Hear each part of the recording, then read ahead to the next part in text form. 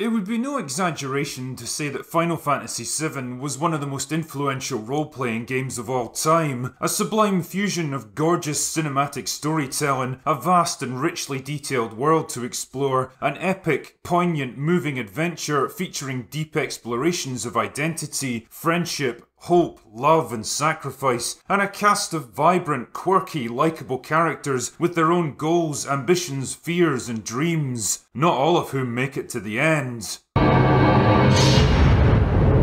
Fuck! Final Fantasy VII was one of those formative gaming experiences for me that arrived at just the right time in my life, reshaping my perception of what games could be, and the impact that good writing and strong characters can have on the audience. It is, was, and always will be one of my favourite games of all time. And yeah, I know I'm going to get swamped with people telling me that Chrono Trigger, or Diablo 2, or Final Fantasy VI were all better, but shut up! It was for me! But let's be honest here, it's not exactly a looker by today's standards, and the cutesy graphics and basic text dialogue didn't exactly lend themselves to the kind of heavy, dramatic scenes that the game became famous for. As the years passed, various spin-offs, prequels, and animated movies came and went, but none of them really gave people what they were craving, a proper next-gen remake of the original game. Square Enix remained coy about it for years, refusing to confirm or deny the possibility of a remake, until at last, in the summer of 2015, the announcement we'd been waiting almost 20 years for finally came.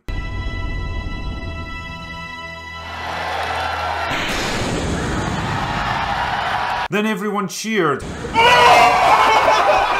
Or cried. And we all sat back and waited for the game to appear. And waited. And kept waiting. The years ticked by without an official release date, and all that glorious excitement started to turn into concern, especially when rumours of production problems and developer changes started leaking out. It began to look like Square had bitten off more than they could chew, and maybe the remake was destined to become the Duke Nukem Forever of the Final Fantasy world. Then, finally, in 2020, it happened. The game came out, and after nearly a quarter of a century of speculation, we at last got to find out whether it had been worth the wait. Well, most of us did. Yours truly bought the game and then promptly left it in a drawer, unopened and untouched for months. Why, you might ask? Well, partly because I was busy with other stuff. Hallelujah, hallelujah, hallelujah. But mostly because I was kinda reluctant to play it, if I'm honest. I had this weird fear that it could never hope to recapture the magic and charm of the original, or even worse, maybe the original wasn't as good as my rose-tinted nostalgia glasses had convinced me it was. But just like Tatiana, time waits for no man, and a few weeks ago it was time to put my big boy pants on, fire up the PlayStation and give it a go. And now that I've played it all the way through and seen everything it has to offer, it's time for the drinker to deliver his final verdict. I fucking loved it. It was everything I hoped it would be. It recaptured every ounce of the joy and wonder of the original, and it reminded me why I love video games in the first place. And at the risk of sounding like Simple Jack, it just made me really fucking happy. I mean, I'm not going to pretend it's perfect or anything. This kind of nostalgic trip down memory lane can only carry me so far. There's definitely flaws in this game, some more serious than others, and I'll talk about them later in the review. But for the time being, I'll give you a basic rundown of the story and hopefully explain why this game succeeds so well at what it does. So, for those of you that have been living under a rock for the past 25 years, or have absolutely no knowledge of video games, Final Fantasy VII centres around a former soldier turned mercenary named Cloud Strife. Yeah, it's definitely a Japanese game, alright. Cloud's been hired by an eco-terrorist group known as Avalanche to help sabotage a dangerous reactor run by the sinister Shinra Corporation, a monopolistic mega company that basically acts as a de facto world government and cares more about profit than human life. So basically Facebook, only not as evil. Shinra are based in the industrial metropolis of Midgar, where their reactors literally suck the life force out of the planet and convert it into electricity. How? Don't know. Anyway, as you can imagine, this is bad news for the planet, so Avalanche are there to put a stop to them by any means necessary. Also along for the ride is Tifa, your childhood friend and reluctant Avalanche member, and Barrett, the gung-ho leader of the group who tends to shoot first and ask questions later. Unfortunately, before you know it, shit goes wrong and you find yourself embroiled in all kinds of shady government conspiracies, terrorist attacks, kidnappings, power struggles, and an old school dance-off against a gay nightclub owner so you can cross-dress your way into a crime lord's brothel in the hopes he'll pick you to be his next wife. I mean, what can I say? It's a Japanese game. Naturally, blowing up their reactors brings you into conflict with Shinra, but are they really the true enemy here, or is there something even bigger at work? And how is this connected to a series of violent flashbacks to a traumatic event in Cloud's past? Along the way, you also hook up with a mysterious flower girl named Aerith, after literally falling through the roof of her building, who seems to have a past connection to Shinra and knows more than she's letting on. So far, so Final Fantasy. All the characters, scenarios and plot elements are present and correct,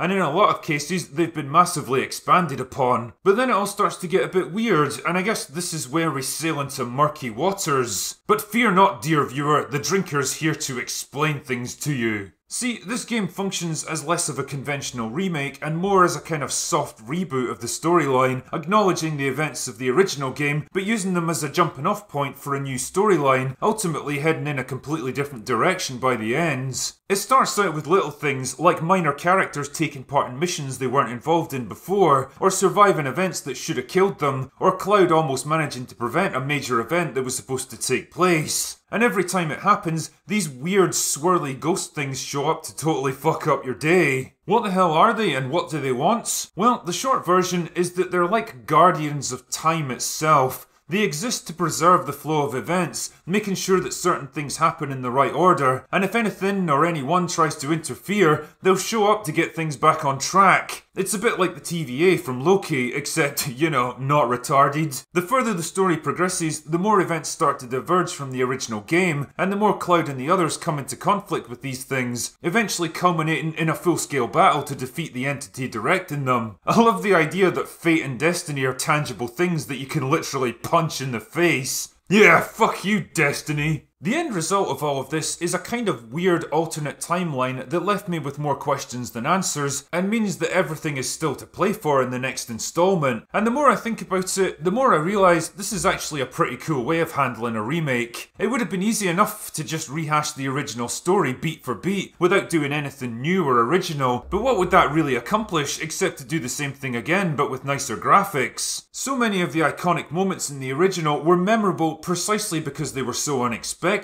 Nobody really saw Aerith's death coming, or the twist about Cloud's backstory, or the final epic scene that was so open to interpretation at the time. All of these things are the kind of tricks you can only play once, and trotting them out again would rob them of their impact. Now it feels like all bets are off, and basically the story could go pretty much anywhere from this point. The writers have successfully unlocked themselves from the constraints of the original story, giving them the freedom to explore new ideas and go off in different directions. But what makes this so interesting is that two of the game's major characters seem to know how things were meant to play out originally, and are working to either restore or change the course of events. Where the fuck is all of this going? I don't know, but I'm definitely interested to find out. See, the events covered in Remake represent only a small fraction of the original game. Most players cleared the Midgar section after the first few hours, and that was when the game really opened up, giving you access to a much larger world for the first time. Here though, the entire remake is based in and around the city, and there's definite pros and cons to this. The increased focus on a smaller chunk of storyline gave the writers more scope to explore their characters in greater detail, and this is something the remake absolutely nailed. Characters like Biggs, Wedge and Jesse were only in a handful of scenes before, and I genuinely struggled to tell you a single thing about any of them. Now they got fully fleshed out personalities, detailed backstories and real character arcs. Shit man, there's even a romantic subplot with Jesse if you make the right choices, although she does go and die before you can bump uglies with her. Fucking typical. Barrett and Tifa both get more screen time to flesh out their motivations and outlooks on life, and the new graphics and voice acting allows for more complexity and depth than was ever possible before. Barrett's still gruff and single-minded, but his relationship with his daughter gives him enough heart to make him relatable, and when he's confronted with the devastating results of his choices, he begins to question his motivations. Tifa, on the other hand, is a much more reluctant member of the group than before, clearly torn about the morality of what they're doing, and motivated more to protect her friends than any grander, higher purpose. Also, I love how the game mercilessly teases all the thirsty boys out there. It seems like every 5 minutes, either Jesse or Tifa will ask to speak to you in private, and then they'll immediately fuck off again without saying or doing anything of consequence. I know what you're up to here, Square. You won't get the better of me. Oh dear lord.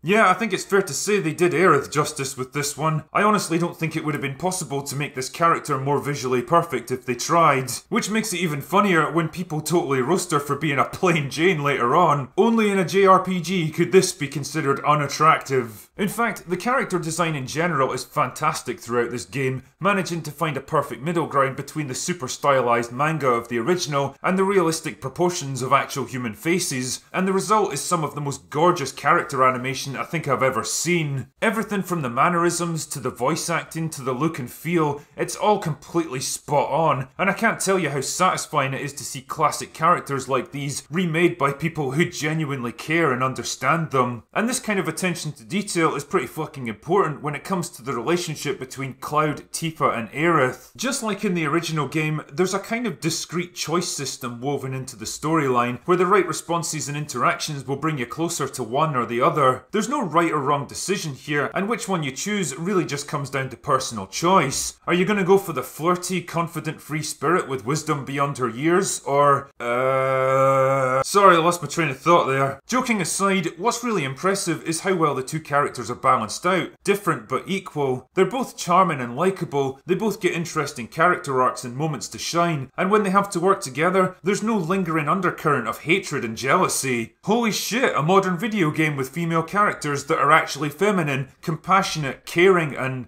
nice? Damn, it feels like some kind of crazy indulgence these days, and it's definitely a welcome break from the alternative.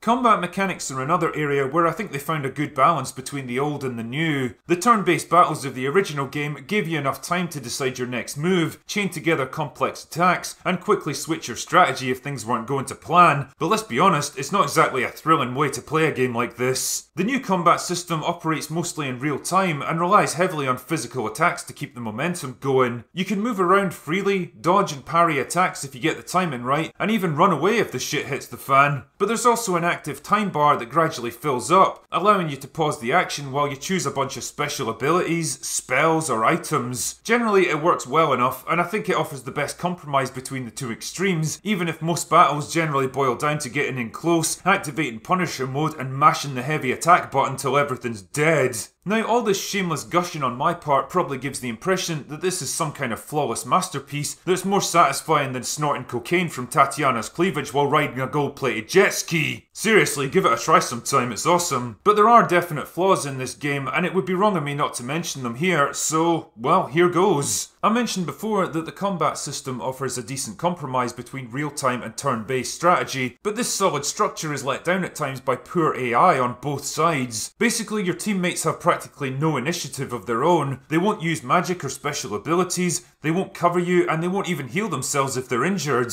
This isn't much of a problem in basic fights, but it really cripples you in the boss battles where you need everyone given 100%. You have to become proficient at switching quickly between characters, topping up health or launching heavy attacks, and needless to say, this kind of constant micromanagement can get pretty fucking draining. Enemies also have this weird habit of targeting whichever character is under player control and ignoring the others, so if you can keep switching quickly, you can disrupt their attacks and stop them concentrating their fire. Again, it feels like the AI is just going through a series of scripted actions instead of making intelligent contextual decisions, and it kinda takes you out of the experience. The breadth of this game is also pretty limited when I think about it. Part of the fun of RPGs like this is just heading out into the world and exploring the game environment, doing little side quests and generally taking things at your own pace. I kept waiting for the game to open up and let me do my own thing for a while, but it never really happens. You're generally confined to smaller self-contained areas for each chapter, and while there are side quests to do, most of them boil down to go to a place and find a person, with a few battles scattered in between. The rewards for completing them are usually not worth the time it takes to do them, so after a while I kinda lost interest. Basically what I'm saying here is that free roaming exploration really isn't a thing in Remake. You're directed to each new location because the story demands it. You're given only the party members that the game wants you to have, and while you might be allowed to wander about for a bit, it always feels like the story's hovering over you like an overprotective parent, ready to give you a bollocking the moment you stray off course. Likewise, I lost count of the number of times I was making my way through some corridor or big industrial facility, and the game slowed me down to a crawl so it could get through all the scripted mission-critical dialogue it needed to do. It really pisses me off when games do this. If you're going to put me into a walking simulator for the next 2 minutes because you've got a bunch of shit I need to hear, why not just put it into a cutscene instead so we can watch it and move on? Also, and there's no getting around this, you really need to have played the original to properly understand what's going on here. Yeah, there's enough exposition and backstory that you could probably muddle your way through, but honestly, if you're going into Remake blind, then I suspect you'll miss the fundamental point of this new story,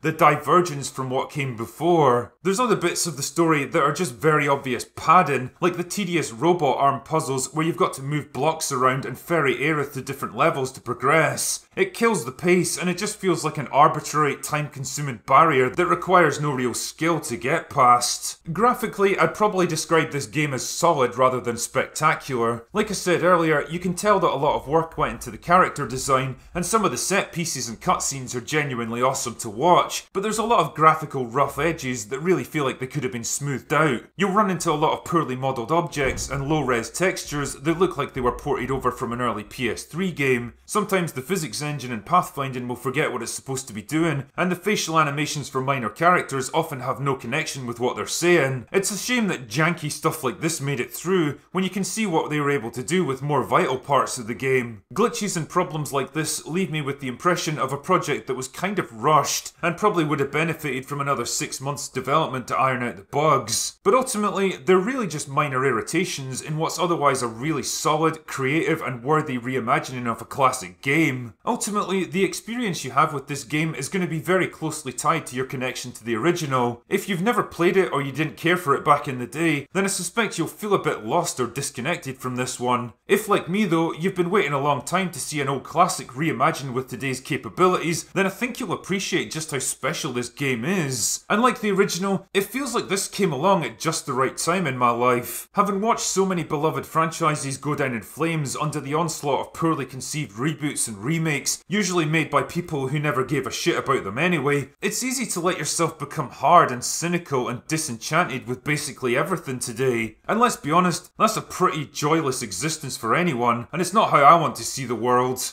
Games like this serve as reminders that it can be done. With the right people and the right intentions, it is possible to bring back classic stories and do interesting new things with them. It's possible to honour the legacy of past achievements, but also look forward to an exciting new future of boundless possibilities. It seems like everyone these days likes to claim that their bland, generic rehash of old ideas is for the fans, but Remake seems to be one of the few IPs that genuinely is. You can tell that a lot of love and thought went into this game, and whatever its faults and shortcomings, Final Fantasy VII Remake is a game that I'm genuinely happy to have experienced. Anyway, that's all I've got for today. Go away now.